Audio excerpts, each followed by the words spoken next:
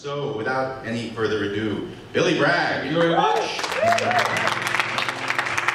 Yeah, I've been spending the last couple of years writing a book coming out in June about a period in British cultural history when our pop music went from being jazz-based to guitar-led. And that hinges on a moment in January 1956 when a guy named Lonnie Donegan had a hit with Rock Island Line. And he did a version, he was playing acoustic guitar, there was a double bass on it and a washboard. It's a music that we refer to as skiffle. And skiffle, if you've never heard of it, it's basically English schoolboys playing Leadbelly's repertoire.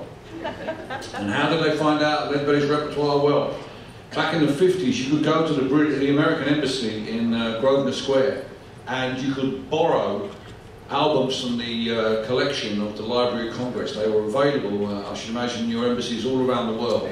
And the skifflers worked out that if they borrowed the record and paid the 5-shilling fine for losing it, they would have the record, and the embassy would simply order another one from Washington DC, and that was the only way they could get the record. Lonnie Donegan famously stole the Muddy Waters Plantation album, much to everyone's annoyance because they didn't reorder it, and everybody hated him for it. But he had a hit with this, and the significance of Donegan is huge. I would like to point out that the version that Johnny Cash sang on his first album wasn't Leadbelly's version or the version of the Library of Congress. He borrowed Lonnie Donegan's version, because Donegan mentions a toll booth in the song, and never was a toll booth on the American Railroad. He made that bit up. Likewise, Leadbelly's version, there never was the original version didn't have that whole monologue on the front of it. It was recorded in 1934 at Cumins Prison in Arkansas by John Lomax, assisted by Leadbelly. He called up, they were travelling around recording songs, prison work songs for the Library of Congress, and a group of 8 inmates came before their microphone, led by a guy named Kelly Pace, and they sang Rock Island Line as a call and response song. It was originally written by some Rock Island staff members working in the Biddle engineering shops in Little Rock, Arkansas, and it appeared in the Little Rock Workers magazine. They used to, the railroad encouraged glee clubs to go around to local events and to churches and to sing about the railroad. In fact, the song Wabash Cannonball was originally a song called The Great Rock Island Route, which was a Rock Island company song that first utilised that tune. So I'm going to try and sing that for you now, obviously not as a call and response, but I'm going to stick with the original version, which has a reference to the Rock Island Line stretch between Memphis, Tennessee and Little Rock, Arkansas.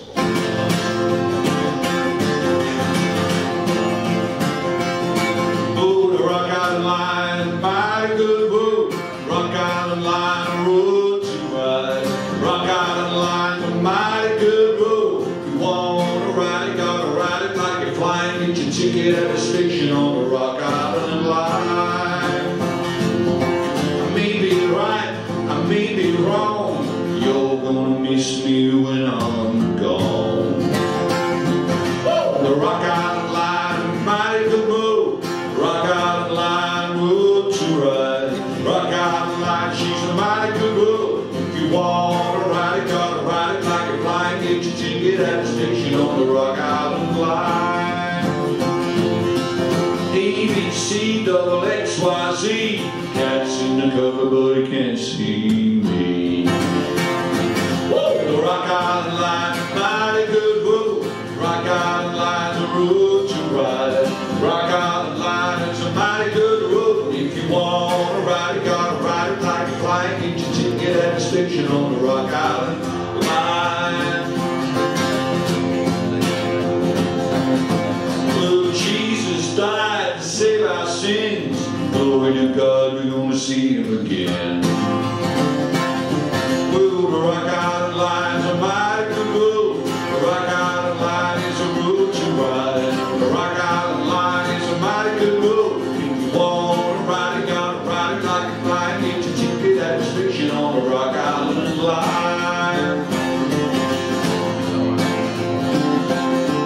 Well, the train left Memphis 9:30, rode into Little Rock at 8:49.